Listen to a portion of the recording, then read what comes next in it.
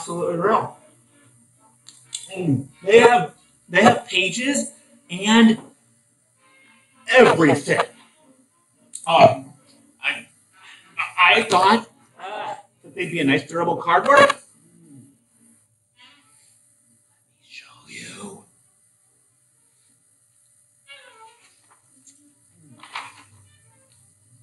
John Stoddard's lectures. It is a bona fide piece of printed matter. It fooled me. The fellow's a regular Belasco.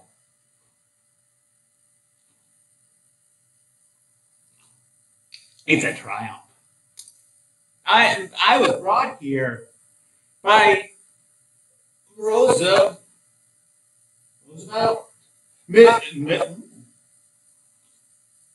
Mrs. Claude Roosevelt. I haven't drunk for a week, but came to the library to sober up. So,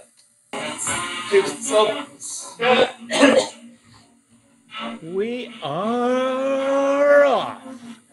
The Great Gatsby, Chapter 3. I hope you are ready to party. Let's just do a quick recap, though, of Chapter 2. In Chapter 2, we had a party in Manhattan at the fantasy relationship apartment of Myrtle and Tom. The time was, quote, a few days before the 4th of July. We had two major locations, the Valley of Ashes and Manhattan. Our characters were Nick, Tom, Myrtle, and George Wilson, along with Catherine and the McKees. We had a dominant symbol in T.J. Eckelberg, and we spent some time with a sartorial analysis of Myrtle's dresses. For vocabulary, we had sensuously, vitality, and desolate. Chapter 3's opening sentence. There was music from my neighbor's house through the summer nights. In his blue gardens, men and girls came and went like moths among the whisperings, and the champagne and the stars. On weekends, his Rolls Royce became an omnibus, and on Mondays, 8 servants, including an extra gardener, toiled all day with mops and scrubbing brushes and hammers and garden shears, repairing the ravages of the night before. All right, well, everything about this is amazing, but let's start by focusing here on the comparison of men and girls, right? It's not boys and girls, it's not men and women, it's men and girls. And throughout this chapter, we're going to have this constant iteration of the fact that the women here at this party are significantly younger than the men.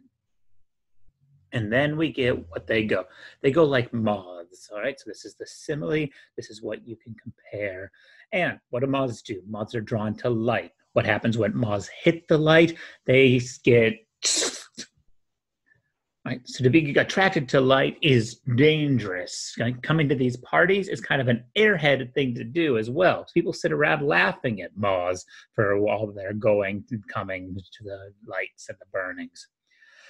And they're drawn to whispering. We're going to have themes here of quiet conversation as well as gossip. Champagne is going to introduce us to drinking, and the stars, ideas of dreams and light. On weekends, the Rolls Royce, like a very fancy car, becomes an omnibus. It's stripped of its purpose as a marker of wealth and status, and instead is rendered quotidian and utilitarian. And then we restart everything on Mondays when the servants, notice that this is about class, they toil all day to repair the ravages. Nice little R alliteration helps underscore the damage that happens because of these parties, which brings us back to those moths. Once the party starts, we get a really phenomenal shift in verb tense. So I'm going to circle these as we go, and I hope you pick up on what Fitzgerald's doing. In the main hall, a bar with a real brass rail was set up and stocked with gins and liquors and cordials so long forgotten that most of his female guests were too young to know one from another. Quickly on the verbs: was set, stocked, forgotten, were. Next paragraph. By 7 o'clock, the orchestra has arrived. No thin five-piece affair, but a whole pit full of oboes and trombones and saxophones and viols and cornets and piccolos and low and high drums. The last swimmers have come in from the beach now and are dressing. A momentary hush. The orchestra leader varies his rhythm obligingly for her, and there is a burst of chatter as the erroneous news goes round that she is Gilda Gray's understudy at the Follies. The party has begun. Fitzgerald has thrown us into the immediacy of the party by switching from the past tense, was, set, stocked, forgotten, were, to the immediate present, has arrived, have come, are dressing, is, has begun. Here we are in the party, and now we're going to pull out again. Fitzgerald uses that tiny shift in verb tense to give us the sense that we, as readers, are at the party at the time that it's happening. One last final point here. We have erroneous news going around, right? The theme of gossip about this unnamed dancer. I was on my way to get roaring drunk from sheer embarrassment when Jordan Baker came out of the house and stood at the head of the marble steps, leaning a little backward and looking with contemptuous interest down into the garden. Got us some sweet male gaze and a body on a porch. If the Great Gatsby loves anything, it loves bodies on porches standing still. Nick is saying he's going to get roaring drunk. He blames it on embarrassment. But remember, he just said in the previous chapter he's only been drunk twice in his life. So already we have reason to doubt that statement. And it's always good to find these moments when you can doubt Nick's veracity, the truthiness of Nick. Nick goes and finds a group of people to sit with. Yeah, now there's something funny about a fellow that'll do a thing like that, said the other girl eagerly. He doesn't want any trouble with anybody. Who doesn't? Gatsby. Somebody told me. The two girls and Jordan leaned together confidentially. Somebody told me they thought he killed a man once. A thrill passed over us all. The three Mr. Mumbles bent forward and listened eagerly. I don't think it's so much that, argued Lucille skeptically. It's more that he was a German spy during the war.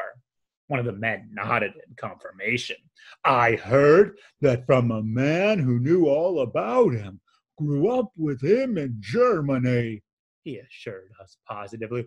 Oh, no, said the first girl. I couldn't be that because he was in the American Army during the war. As our credulity switched back to her, she leaned forward with enthusiasm. You look at him. Sometimes when he thinks nobody's looking at him, I'll bet he killed a man. This is just the way rumors work, right? Everybody's curious about the actions of Gatsby. This word credulity means belief, right? As our belief system switched to her. So the opposite of credulity is incredulity, incredulous. Everybody has a tale about Gatsby. We now come to the fellow that I performed at the beginning of this video. Very famous scene. We might as well start with this idea of the owl-eyed man, owls and their association with knowledge, right? It's not just the fact that he has these round circular glasses, but those should remind you of our buddy TJX from the previous paragraph, like looking down. We have now more eyes, more ideas of watchfulness and observation. This fellow has ascertained, and to ascertain something is to find out if it's certain, which is to test it for its truth quality, picking up on that idea of rumor. He was initially suspicious. Right? He thought they'd be cardboard, but they are real. And then he proves it to them by drawing them out. However, it doesn't go too far because he didn't cut the pages. So this refers to the fact that when you used to get books, if they were printed on a larger sheet, you'd have to fold that sheet over to fit it in between the cover. And then you had a pen knife and you would slit the top of the page in order to turn the page and read it more easily. Well, the idea here is he didn't cut the pages because he doesn't want anybody to ask him a question, right? If the owl-eyed man has seen that he's cut the pages, he'll assume he read them and go rushing to him in the party and be like, hey, my buddy Gatsby, what do you think about page 262 of Stoddard Lectures? And Gatsby would be like, oh man, I didn't read it. What do I do, right? If we were in class, this would be like when I call on people and they haven't done the reading. A couple of other words for real. Here we have bona fide and realism. So very nice. Also nice is he cries triumphantly and then he declares it a triumph. We have some good wordplay there. So there's an allusion to Belasco. Belasco was a famous set designer who revolutionized realism on the stage. People would declare that, my God, your set looks just like real life. So in other words, his sets look real, but they're pretend. This is an idea of feigned reality. You might also compare Nick's description of himself in chapter 1. Frequently, I have feigned sleep, preoccupation. Right? He's tricked people. He's faked it. He's made something look real. So we see Gatsby's house as a performance space. Keep that in mind. And so we come to our first glimpse of Gatsby in person. And at this moment, Nick is going to do something very interesting. He is going to invite us as readers into his shared consciousness. He wants us to see what he sees. He smiled understandingly, much more than understandingly. It was one of those rare smiles with a quality of eternal reassurance in it that you may come across 4 or 5 times in life. It faced or seemed to face the whole external world for an instant, and then concentrated on you with an irresistible prejudice in your favor. It understood you just so far as you wanted to be understood, believed in you as you would like to believe in yourself, and assured you that it had precisely the impression of you that, at your best, you hoped to convey. Precisely at that point, it vanished, and I was looking at an elegant young roughneck, a year or two over 30, whose elaborate formality of speech just missed being absurd. Some time before he introduced himself, I'd got a strong impression that he was picking his words with care. Of course, Nick also picks his words with care because he's writing this story for us. So there's something really nice about Gatsby fictionalizing his own everyday experiences and Nick fictionalizing everybody else's experiences that came in with context to this fictional character. And then Fitzgerald's at the highest end doing all of these levels. Something really great here is the constant correction. He smiled understandingly becomes much more. It faced becomes or seemed, and then the formality of speech just missed. Okay, but what I want you to concentrate on is this dense concatenation, series of connections around the word you. The you is us, readers. Nick is trying to persuade us of the truth of this statement, that if we were ever to encounter Gatsby, this is what we would feel. Another exchange. When he was gone, I turned immediately to Jordan, constrained to assure her of my surprise. I had expected that Mr. Gatsby would be a florid and corpulent person in his middle years. Who is he? I demanded. Do you know? He's just a man named Gatsby. Where is he from, I mean? And what does he do? Now you're started on the subject, she answered with a wan smile. Well, he told me once he was an Oxford man. A dim background started to take shape behind him, but at her next remark it faded away. However, I don't believe it. Two things that I want to point out. First, this idea of expectation being overturned reminds us of the owl-eyed man. Something that I want to emphasize is that this is not disillusionment. Right? He didn't have a dream about him. All this is expectations being overturned. So it might seem to you that there's some overlap between those two, but one is a change that's monumental to how you understand your world. Like when you are disillusioned, you lose the way that you saw the world, as opposed to just having kind of built up a brief, small fantasy without consequence in your mind. So to lose expectation lacks consequence that disillusionment has. Florid means like a flower, bright, like red-cheeked, corpulent, fat. So he expected a fat, red-faced man rather than this like 31, 32-year-old. And then, of course, he being Nick, is caught up in who is Gatsby. You'll remember Daisy. Gatsby? What Gatsby? We also get a very interesting statement from Journey about the nature of parties. Anyhow, he gives large parties, said Jordan, changing the subject with an urbane distaste for the concrete. And I like large parties. They're so intimate. At small parties, there isn't any privacy. I don't want to delve into this passage too much because I discuss it in the questions, or I ask you to think about it. I want to point out a small pun, though. Urbane means having to do with the urban, which is cities, and she says she has a distaste for the concrete, and you find concrete in cities, and so there's this nice paradox within Jordan, while she's also expressing this much larger paradox here about large parties being more intimate. There's another fellow that I want to focus on. This is the drunk undergraduate. There were 3 married couples and Jordan's escort, a persistent undergraduate given to violent innuendo, and obviously under the impression that sooner or later Jordan was going to yield him up to her person to a greater or lesser degree. The word violent, it picks up on 2 previous types of violence that we've had. We had the violent outburst of Myrtle, we had the physical violence of Tom, and now we have a violent innuendo, here also meaning forceful. Innuendo has to do with implication of sex or impropriety in your comments. And all of you are probably familiar with this, but it's the way in which you can talk about something salacious, something sexual, without using the blunt or straightforward terms. You imply it. And we get the sense that it's sexual because we have the idea of Jordan yielding, surrendering her body, her person, to some degree. Well, that doesn't happen.